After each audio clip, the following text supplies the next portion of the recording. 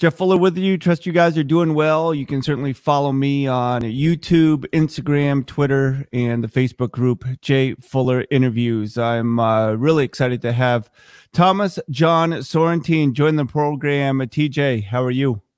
I'm great. How you doing, Jeff? Thanks for having me. Yeah, man. So I'm a big basketball junkie, and this shot is from you from that infamous game against Syracuse. Do you get bored or annoyed that people refer to your career as this one shot? Now, how could you? How could you? I like to remind people I did have a few more buckets and a few more assists than I did in that game, but it's good to be known for something rather than nothing at all. So that's the way I look at it. For sure. Hey, if you could backtrack a little bit, you went to a prep school in Rhode Island. Did you go to high school first, or did you stay at Pawtucket that entire high school career? Yeah, so I actually played for my dad in high school. So Okay. I played for him for 4 years and was fortunate enough then to go on to Vermont. Yeah, so I stayed at the same high school for 4 years. What was that recruiting process like for you? And what did you know about Vermont when you finally chose UVM? Yeah, I knew nothing about it. I didn't even know they were Division I, to be honest. I was at a tournament in Providence, Rhode Island. It was a Sunday. I went home. I had a good game, and one of the assistants, Curtis Wilson, at the time, who's now at Boston University, he slipped me his card and said, "Hey, call the office on Monday." So I went home and I said, "Hey, Dad, this guy from Vermont said call him on Monday." I told him I'd call him at noon. Can we use your office? He says, yeah, definitely. So, because my dad was the athletic director as well. So went to his office at noon and had a conversation with Coach Brennan and Jesse Agel. And then like 2 days later, they drove down and came and visited myself and my father at the high school. So it happened pretty quick. The big selling point for me was they recruited one point guard every 4 years. And my year was up to recruit a point guard. So basically they were saying they're going to give me the ball as a freshman and go have at it. So that's what I like to hear. Now, being a 5'11" point guard, did you ever try to stretch yourself to 6 feet, or were you one of those guys that was actually taller, but you put yourself smaller on the roster? Well, it's funny. I always had tried to stretch myself until I got to college, and I heard Eddie Benton had won the Naismith Award or nominated. I don't know if he won it, but he was up for it. And, best player under 6 feet. And so I wanted to win that award selfishly. So I always kept myself at 5'11". Now, TJ, you are certainly known for your shooting, but you could get to the hole as well. There's a picture behind. I think that's a game against Syracuse. What was it about basketball that just drew you in? And how old were you when you first started? Yeah, you know what? I actually came up playing baseball. Baseball was my first love. The area I was from was very, very good and had good youth baseball. My father, he coached 3 sports in high school. He coached basketball, baseball, and football. So I was exposed to all different sports. And I never really got serious about basketball till I was probably around 13.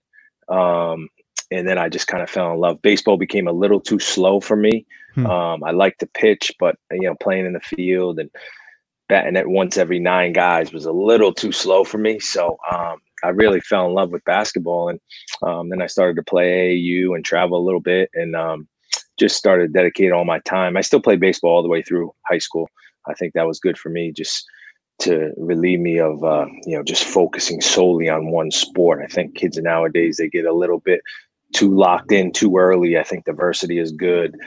And I think it definitely helped me from a mindset standpoint to continue to play baseball. Now, how refreshing was it to have a different coach than your dad coaching you in baseball? Well, no, he coached me in baseball too. Yeah, so it was tough. I always tell people, me and my dad are so close right now. But when I was in high school, those 4 years, I hated him. He pushed me. He was not one of those fathers that took it easy on you. He pushed me harder than everybody else, and obviously I thank him for that today. I mean, that's why I became who I was, especially at the college level. But he was tough, and I remember a couple nights going home to my mom and saying, "I'm transferring. I'm out." There's no way. I mean, I drove to school with him every day. And so if I had a bad game, he was a phys ed teacher. So if I had a bad game, I'm driving in the car with him. I'm driving home with him. We had some tough nights there, but it made me who I was for sure. I've heard it said that if your son or daughter is on the basketball or on the team that you coach, you want them either the best player or the worst player, because if they're somewhere in the middle, it makes it difficult. Were you always one of the better players on the team? I think I worked my way to that point. I didn't play varsity my freshman year. I played JV, and then I had to work my way to the varsity. And I wasn't the best guy on the team my sophomore and my junior year. I wasn't the best guy till I was a senior. We had some good players on our team, and we were fortunate to win a couple state titles. But I wasn't always the best. I just thrived to be the best. That was my biggest thing. I just wanted to outwork everybody. I didn't want anybody to say they outworked me. And that was one thing my dad did. My dad never, as much as he coached me, he never was the type of guy who said, hey, did you take your 500 shots today? Did you get your 1,000 dribbles in? It was, hey, did you work out today? Yep. And if I did, he'd say, oh, good. If I said no, he'd say, well, someone probably did. I never wanted to let him down. And, it was just one of those things. Now, have you been watching the Last Dance documentary? Absolutely. Yeah. Phenomenal. Just the way they put it together, I thought was really cool.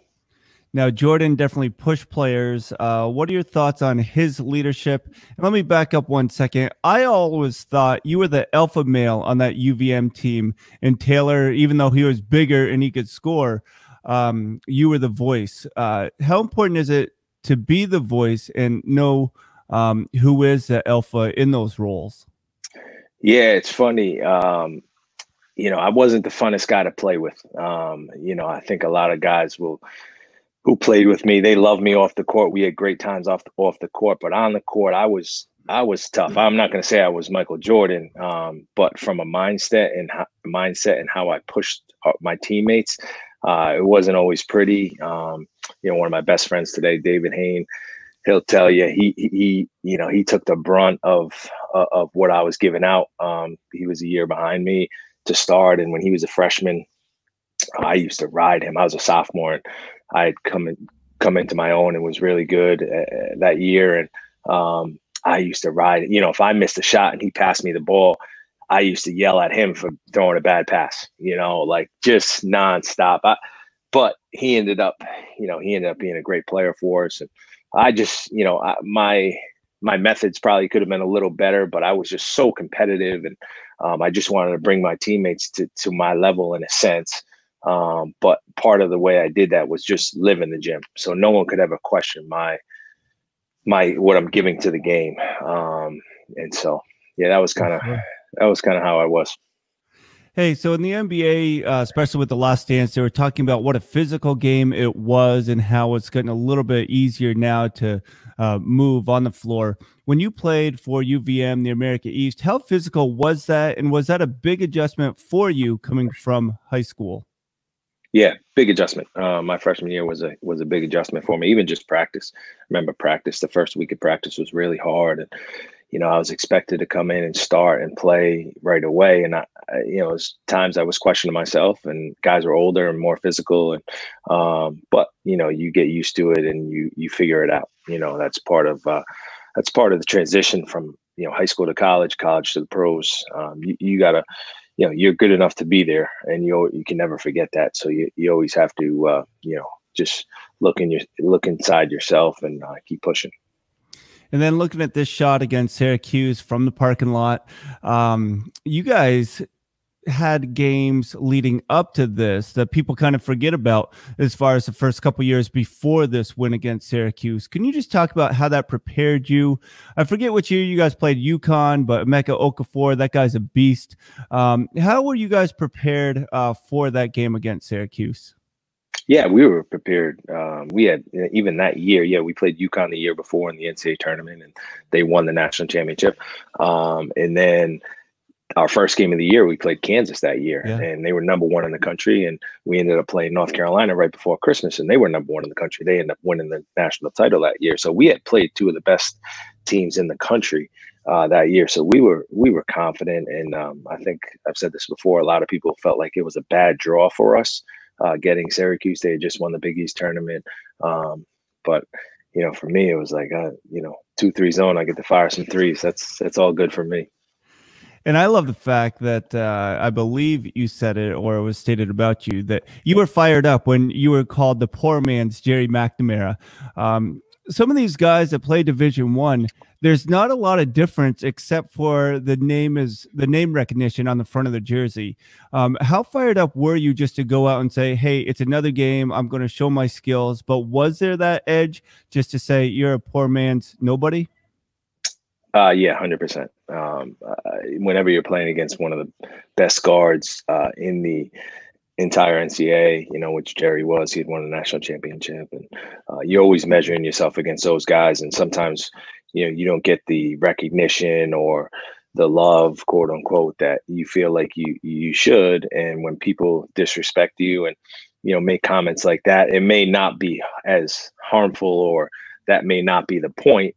But obviously, like Jordan, I was always looking for things to motivate me, and that was something I used, and it was, I'm thankful that the guy asked that question, because it gave me a little more motivation for sure.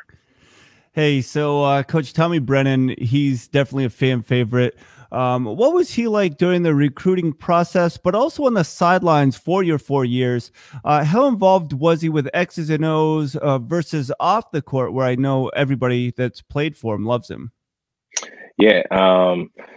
Yeah, Coach, he just, he followed me around that summer, him and Jesse Agel, and everywhere I played leading up to committing to Vermont, they were in the building. And it just showed me ultimate amount of love, and that I was their guy, and that made me choose Vermont. And then, when I got to Vermont, and played for Coach Brennan, I always tell people he was the best at getting you ready to play. He would walk in that locker room, and every time he would hit a home run with what he said before we left that locker room, and that, to me, to this day, is a unique skill, and something hopefully I can take from him. Just the way he presented his thoughts really resonated with our team. Every year I was there.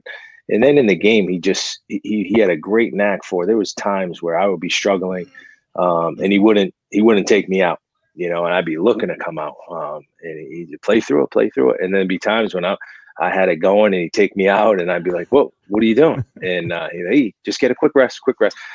I didn't understand it at the time, but he was unbelievable, the way he got us ready to play, and then in game, just the way he substituted and kind of mastermind lineups. Yeah, because he wasn't. I mean, he'll tell you this. He wasn't a guy that's going to be X and O and on the board and doing all types of different plays. We were very simplified, and I think that helped us perform because we were so simple. And he did a great job at managing us. Now, there's something about Coach Brennan. When he says "my boy," you think he's saying that directly to you. Now, were you the original "my boy" from Coach Brennan? What is it about him that makes you just feel special whenever he talks to you? Yeah, I don't think I was the original. I'm glad to be a part of that. I was up in Vermont and this past weekend, and I went and saw him at a social distance, 6 feet.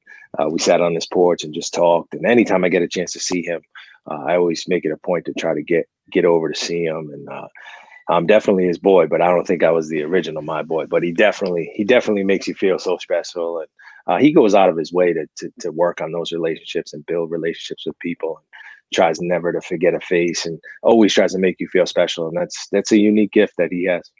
Oh, definitely. Hey, could you just talk about the fan support that you guys help create and that culture that continues on now at Patrick is just remarkable. What was that like for you when you first entered into college, but then you just saw the fans just grow over time and just sell out the gyms, especially the last couple of years you played? Yeah, we weren't very good my freshman year. I think we won 10 games and we struggled. And I used to go to the women's games and watch them, and the place was packed. So I knew it could happen. And I knew we just had to win. And that was after my freshman year. I think we had a great group of guys coming back, and we bunch of us stayed that summer and kind of just dedicated ourselves to becoming a closer unit. And we knew something special could happen.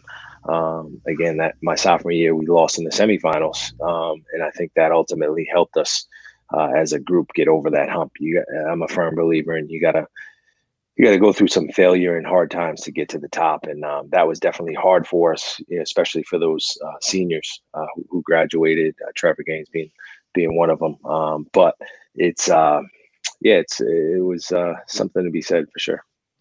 And now, TJ, if you would talk to me about your first impressions of Taylor Coppenrath. He says that he kind of gets the short end of the stick when people said that he played at the University of Vermont, but he even admits even more so he went to high school in Vermont. At first sight, did you think, who is this tall, lanky kid from Vermont? What's he doing on the team? Yeah, absolutely. I think you hit it right on the head. He was probably 190 pounds soaking wet.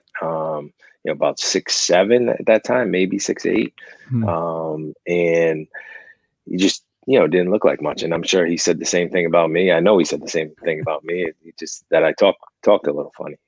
But he, that freshman year when he redshirted, he was in practice just dominating. He was playing like unbelievable, shooting threes and just kind of coming into his own. And I know the coaches thought about taking him off the red shirt. Thankfully, they didn't. But he was playing that well. So I knew once I got on the court with him that he could play. And then he grew a little bit and got stronger. His shoulders were so wide, you couldn't move him. He was so strong. It was a progression, especially from the first time that I did meet him and see him. He told me a funny story once. He was home from playing overseas. And I said, "What move are you working on?" And he said, "Another up fake." I was like, "What?" He's like, "I just up fake till somebody jumps, and then I just jump into him and I get the and one." Talk to me about your teammates that you played with at UVM. How special of a group do you continue to be? Yeah, I think one of the most special groups you could ever have. I had a Zoom conference call. I set it up couple weeks back with a bunch of guys, and all those guys were on that team were on one, and then a couple of the older guys were on another. And that's one positive of this quarantine and this tough time we're going through is the ability to connect with old teammates. I mean, we pretty much stay in contact pretty regularly. The group that 05 group, we were about 5 seniors, myself, David Hayne, Jermaine, Mopa, Taylor, and then Alex Jensen. So we've got a bond that I think will never be broken. And, it's good to always relive different times in your past. And just every time we talk, something new comes up. So that's a neat thing about it. Now, for you, not only being in the University of Vermont Hall of Fame, but the New England Hall of Fame, could you just talk about how special that night was to go into the Hall of Fame with Taylor and just being celebrated in Burlington? Yeah, I mean, man, super special for my family, I think, for the most part. At this point, getting older and, coaching and having a family, I think it's great just to have them with me now and just see the pride and joy that my family has for nights like that. And it's because you really, when you're playing, you're not really with them. You're kind of with your team. Yeah. And moments like this, you're with your family. And I think for me, that's the ultimate. I'm super close with my family, and it's great to be able to relive those memories with them this time. Hey, a few more questions, then we'll get you out. Thanks so much, TJ, for making the time. Sure. I just love the stories and reliving. I mean, I'm a few years older. I actually was the same class as Eddie Benton. And so being around, I didn't go to UVM, but being around and watching basketball just develop in Vermont, it's been so much fun. Seeing Anthony Lamb, unfortunately, his season did not end how anybody wanted, but just knowing that you've played a part in building that winning culture at Vermont. When you think of Anthony Lamb or other recruits coming into Vermont, does that give you a sense of pride that you've had a hand in building this foundation? Yeah, no, absolutely. I love to see the program continue to thrive. It's awesome. I'm very close with their staff. Obviously, I played with two of those guys, Kyle Saplicki and Ryan Schneider. Were on that '05 team. And, Coach Becker, he's been a good friend, and I appreciate everything he does for me, and keeping me involved in the program, and getting things like the retirement, having a big hand in that. They've been great to me, and I love to see guys perform at the highest level.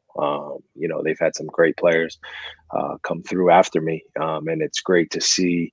And hopefully, I'll be getting back to going to their Hall of Fames. Mike Tremboli's, the Marcus Blakely's probably coming up pretty soon, and it'll be fun for me to get back to celebrate those guys. And obviously, Anthony Lamb is a great talent. I wish we got to see what he could have done in the NCAA tournament, but it is what it is. He's going to have a successful pro career, and we'll be rooting for him in Cat Country for sure. So with Mike, was he the point guard recruited after you? Yeah, Mike was. Yeah, we actually. So Tremboli was. He came on his official visit when I was a senior, and I actually hosted him. Yeah, was he apprehensive, or were you like the defining moment where you just said you want to play here as a 4-year point guard? It's a great place. What was that conversation like? Yeah, I mean, again, it was kind of one of those things. I wanted the guy after me to be great, and I thought Mike was really good. I know our coaches. We had camp, and he actually came. He was on his visit during camp, so I was up there. It was like an unofficial visit in the summer, and we played pickup basketball, and the coaches aren't allowed to watch, but it got back to the coaches that I kind of gave it to him a little bit, and they weren't happy with me because they were trying to get him to come to Vermont. But Mike being a competitor, that's what you want. You want guys that want to be great, and Mike was one of those guys, and I knew he was going to have a great career, and we were fortunate that he did commit, and obviously he did have a great career. Mike's a good guy. Hey, so the only gotcha question of the interview, TJ Sorrentine, just making some time. Thanks again. Did you recruit Anthony Lamb? Did you know anything about him when he was coming out? Yeah, we found out about him a little later. Cornell was recruiting him in our league. He's obviously from upstate New York, and so we saw him play with the City Rocks a few times, actually, in Springfield, Massachusetts, and you saw right away he was a talent. Just a little undersized, 6'5", 6'6", for the higher levels. But whoever he played against, he got a bucket and could do whatever he wanted. And I think that a lot of times, what I've learned is, those are the best guys at our level, and they play with a chip on their shoulder, and they're trying to prove everybody wrong that didn't recruit them. And that's the way I played. And so whenever I see guys like that, it's a joy for me to watch. And he was definitely one of those guys. And, he proved he could play with anybody in the country.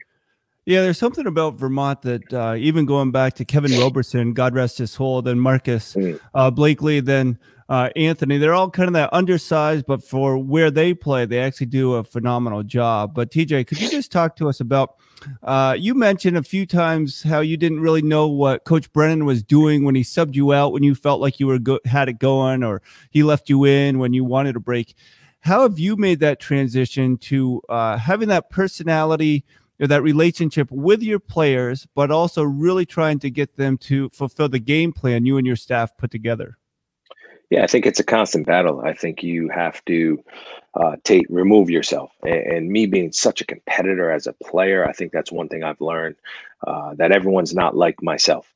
And I think that's what's made me become a much better coach, and someone that our guys look to, and just having a calming presence. I think the calmer you are, like I was upbeat and just full of energy as a player. And I think that's the way you have to be as a player. But as a coach, I think you have to be a little bit of a calming presence and influence, especially in my role, just making sure that our guys keep their head on straight and don't get out of themselves, which can happen with people in the stands, high emotions, adrenaline. And I think that's the beauty of becoming a coach after playing is seeing both sides of it. And that's, coach he was the best. He was the best at that. Coach Brennan, he was phenomenal. He always pushed the right buttons, for sure. Now, I believe it was Magic Johnson when he was coaching the Lakers. He would get so frustrated because he could see the game and what he would be able to do, some of his players were not able to do. When you see some of the players that you coach or you recruit and they seemingly do not put in the time or the work that you did, how frustrating is that for you? But do you still believe there is hope that one day they'll figure it out? Yeah, I think that's the job. That's my job, just to teach them how to get to that point. And I always say, assume they know nothing. Assume they know nothing. They don't know how to work out. They don't know what it takes. And then you teach them and you show them. And each guy is taught differently. You got to hit different buttons for every guy. You can't try to do the same thing with every guy because that does not work. That's what I love about coaching, is just finding what buttons to push with each guy, and it just keeps me going. It gives me a ton of life, and just trying to figure that out. It's fun every day, and I love to be able to work with guys and teach them what I know, and also me get to know, learn, and grow every day. It's the best profession to me, coaching and helping these kids become men. It's a joy every day. Yeah, I imagine. Coach, the last question I have for you, TJ Sorrentine, UVM standout Hall of Famer, just joining us. And that's simply this COVID-19 quarantine, this pandemic. Some schools, athletic departments are saying that there probably will not be fall sports. That begs the question, what does that mean for basketball that does literally start in the fall and then go certainly into the winter? What say you at Brown? What's been the conversation? And just for you personally, how much do you feel we need sports and organized sports just to help us get through what's currently taking place? Yeah, I think there's just an ongoing conversation. I think what we've heard is just the more information that comes out every day, they kind of take it, process it, and then apply it to different things they're thinking about.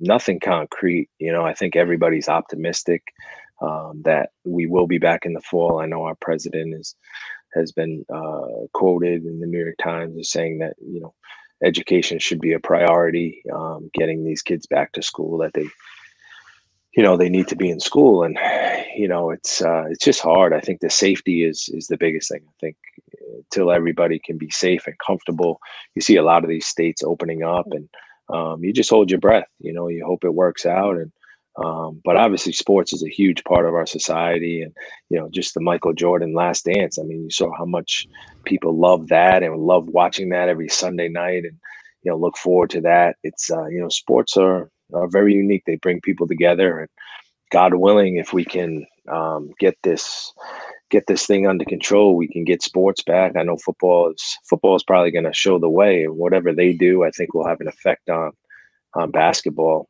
because obviously football is first, and they start, bigger schools start in August, with practice. So are those kids going to come back? Yeah, I don't know. It's I wish I had an answer for you, Jeff, and hopefully we will be back, because everybody loves hoops, and me more than anybody. But obviously safety is first and foremost. Definitely. Thomas John Sorrentine, waking up early, making some time for us. Thanks again for doing that. And we'll get together down the road. So thanks again for being here. Yeah, Jeff, thanks for having me. And yeah, I appreciate it. It was a lot of fun. And again, you can find more great interviews, Jay Fuller interviews, on YouTube, Facebook, Instagram, and Twitter. We'll talk to you again soon. And TJ, he's the man. UVM, they're so much fun to watch. And just going back to that group of guys, what a class act. They really pushed and drove to build that foundation. Lots of fun. We'll talk to you guys soon. All right, we're out.